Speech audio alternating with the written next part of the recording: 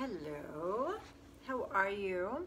I wanted to come in here. It's just such a gorgeous fall. The fall weather is like, full on here in Vermont, and it's such sweater weather and it's so fun, and I've been knitting like crazy. So I thought I would share with you some of my finished object, well, one of my finished objects, then a knitting failure that I had, and I'm not sure how to deal with it or how to proceed with it, and a really great book that I'm going to talk about, Norwegian knitting designs. So, hope you are well and knitting in your part of the world and having a great time knitting. My name is Lisa, and I'm not sure what this is called, if this is I can't decide what to call this little vlog that I do, but we'll figure it out. It's a place where I talk about knitting. I talk about how it helps us to be more mindful and how it imbues our life with creativity and meaning, and it helps with all kinds of things that we all go through, such as depression, anxiety. I was reading something this morning about how years and years of depression can cause decrease in memory, and that many people who struggle with depression actually cannot remember periods of their life. It's a really interesting phenomenon.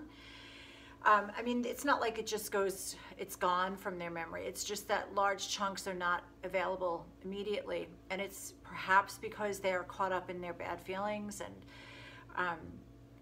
but they actually are, science is kind of wondering whether or not depression actually over a really long period of time can affect the memory.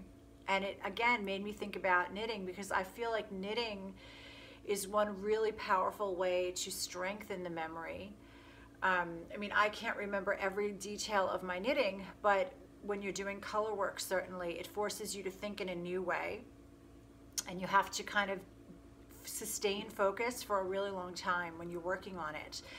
So, I think it's been shown. I have to research this and I have to get back, but I believe that I have read studies that showed that activities such as knitting, crocheting,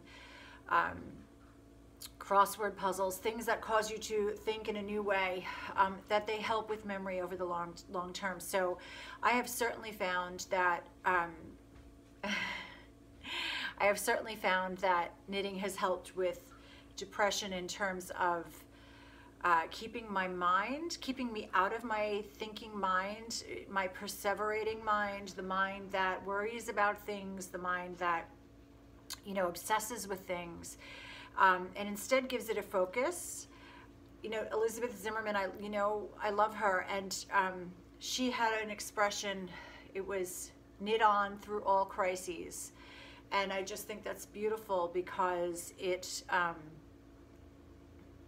no matter what, we go back to our knitting. No matter what, we go back to the breath. No matter what, we go back to our centered selves, and that is what we do in life, and that's how we maintain sanity in our lives, and that's how we learn to identify, to transcend identifying with the small s self, and and connect with that deeper part of us that is here too, and that it's only through practice, and although I don't consider knitting to be a practice, it has practice-like elements, and it has many of the effects that practice has, including helping the mindset. So I'll just show you what my latest thing. I've been knitting, kind of madly knitting. I wanted to get this done. So I started. Petite Knit has something, she has something called the terrazzo pullover, and I got started with that, and I had some trouble with the pattern. Admittedly, I'm not a big pattern knitter. I used Elizabeth Zimmerman's EPS system, and I kind of use her as a recipe, and I make garments based on that. And now I've just recently this year started doing patterns. And I love it. I also find that I'm learning from patterns. So, but I was having trouble with that knit. I was having some trouble with it, and I made a mistake. I did so it starts off, it's a top down, you know, sleeveless kind of pullover with a split hem and a turtleneck. And you pick up stitches, you start at the back neck, and then you work the back and forth in stockinette, and then you pick up stitches for the shoulder, and then you create kind of a band for the shoulder, and then you kind of stitch over to the other side and make the stitches and make the other shoulder, and then the other shoulder, and then you make the front. Well, I don't know what I did, but my back went this way and my front went this way, so it was crazy. And I went to so I had it reversed. Somehow I did something wrong. I did start on the wrong shoulder.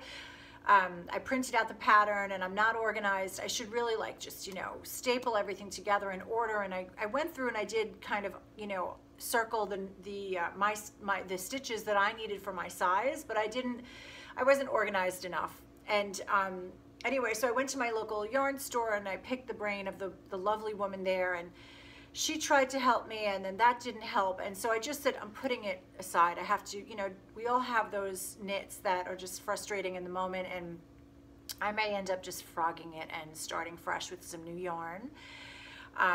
But we have those failures, and they teach us something. I really just want to learn what I did wrong. I want to see what it is that I did wrong. So I'm keeping it on the needles.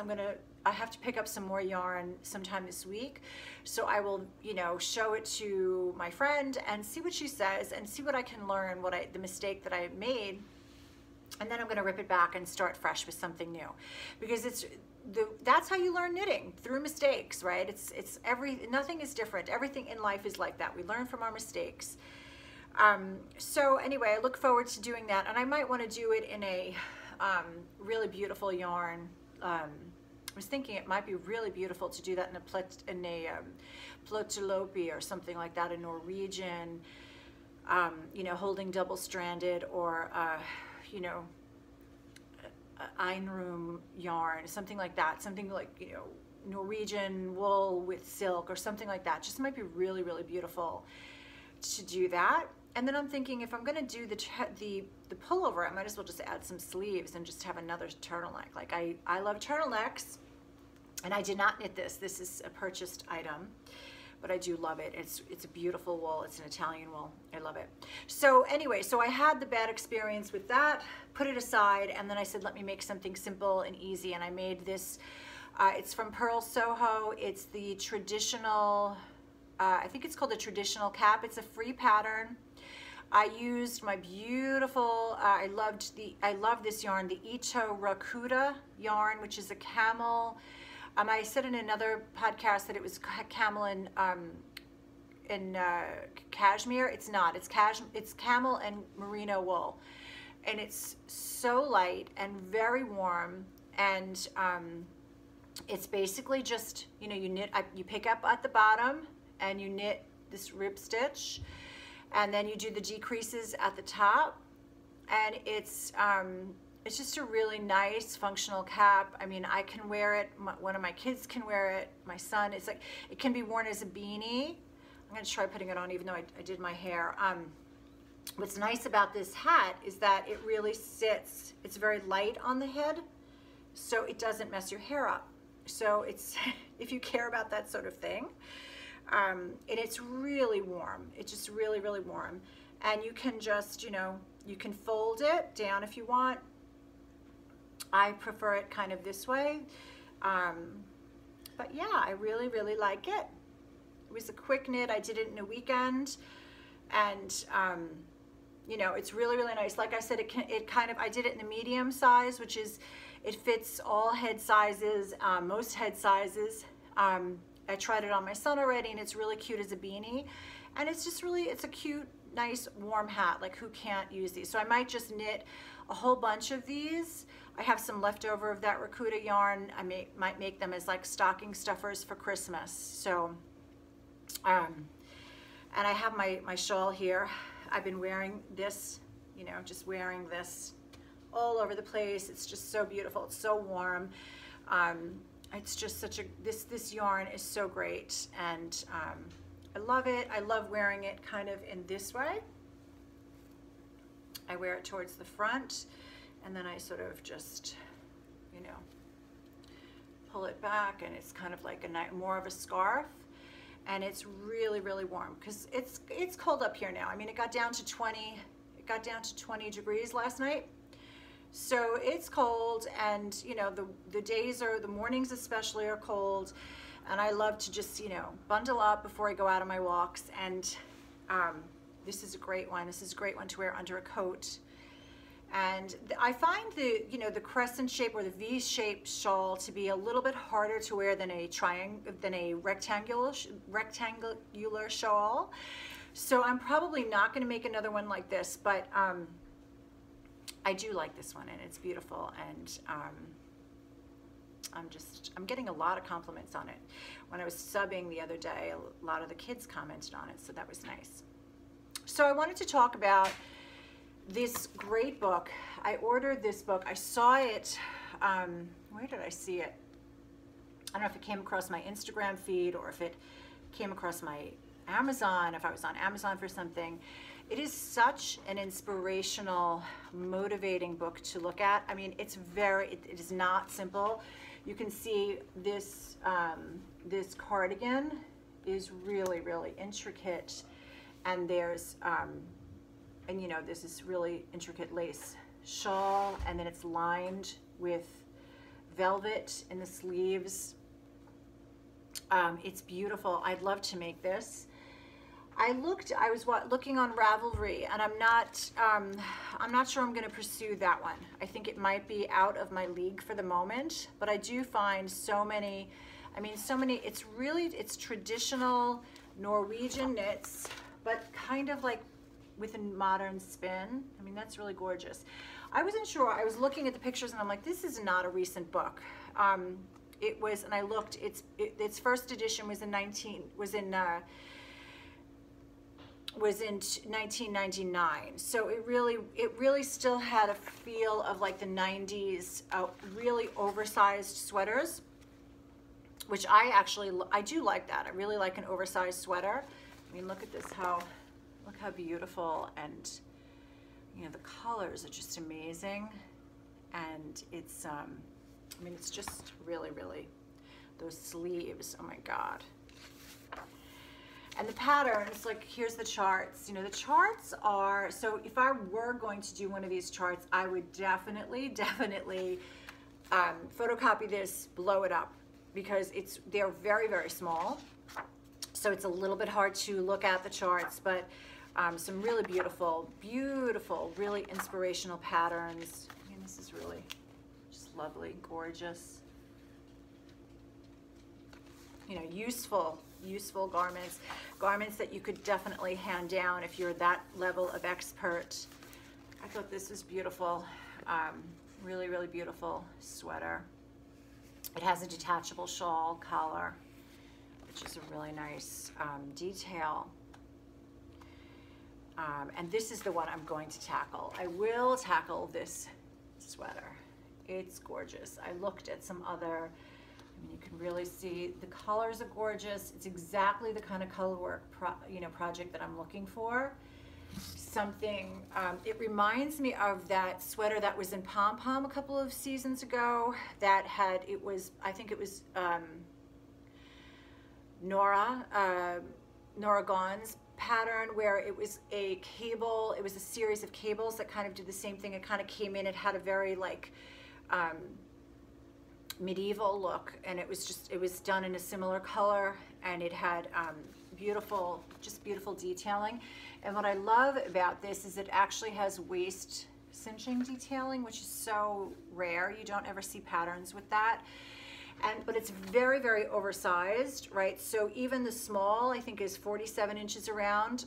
And when I was looking at people on when I was looking at other people's projects on Ravelry, I really liked the ones that fit people in an oversized way the best. So I think I'm going to do the largest size, which is pretty oversized, but I think it's going to be worth it, and I think I'm going to really get more use out of it. So this is going to be my, like, you know, my long-term project that I'll be doing. I'm not going to finish this year. I don't plan on that. Here's some really beautiful, I mean, look at that. I love the collar on that. That is just so unique. You know, so even though I'm not going to make that sweater, but I will perhaps use that collar detail on something. I mean, the charts are just, oh my God. I probably shouldn't be showing this, but they really are gorgeous. And here's just a, you know, a really traditional Norwegian sweater that my daughter would love. You know, this is the kind of stuff she loves. She's 18, and this seems, you know, she can wear that. If I wore that, it would be really, I think it would look too old, but for on a young woman, it looks amazing. I mean, I just think it's beautiful. I mean, it's just not my personal style. I shouldn't say that. I don't care if it makes me look older, but this is really interesting. I could see making this and removing maybe without the welts. It's just a little bit much. So but it's, I mean, my God, how gorgeous is this collar, you know, this crisscross collar and this beautiful color work and this beautiful band on the bottom. I mean, it's just, and then with that, you know, even just as that, it's a very wearable with jeans kind of sweater. So I'm thinking about that as well. So there's just so, I mean, you could sit here for hours. There's a beautiful black and white. The color work is really, really unbelievable, gorgeous color work. And you know, the photographs are gorgeous. You could just sit here for hours looking at these pictures and become inspired. There's even a children's sweater, which is so sweet. Oh my God, how sweet is that? With little cats. There's little cats in the, you know, so sweet. So, and this is also the last one I'm going to show you. So beautiful. I mean, look at that. Look at that. That is just, you know, so intricate and so beautiful. And I was watching on Ravelry, and that people love that pattern. They find it very easy and intuitive, and so it's to know that other people have done the pattern and really enjoy it. So that's a big thing. So this is, you know, I love Norwegian knitting. I love it. I just think it's so. I spent time, you know, in my 20s, I spent 5 years living in Denmark. I wasn't ever in Norway, but I was in Sweden. I was in other parts of Scandinavia, or other parts of Denmark. I was in Copenhagen. I was in Odense. I was in the north of Copenhagen, the north of Denmark, and of course I went into Sweden, you know, by boat and different things. And I love Scandinavian culture. I love the style. I love Scandinavian knitting. So it's really something, I just think it's, you know, it's a really, really beautiful style. And I love that it's updated and, you know, made into a more modern, wearable, and I mean, even now it's 20 years old, but it still feels really classic and beautiful. And so it's an exciting book. I would recommend. It's a great book to pick up. And I'm going to get going because I am starting a new job. I'm teaching about 20 minutes away up the mountain up here, and I'll be doing that for the winter term and possibly the spring term. So, and I have students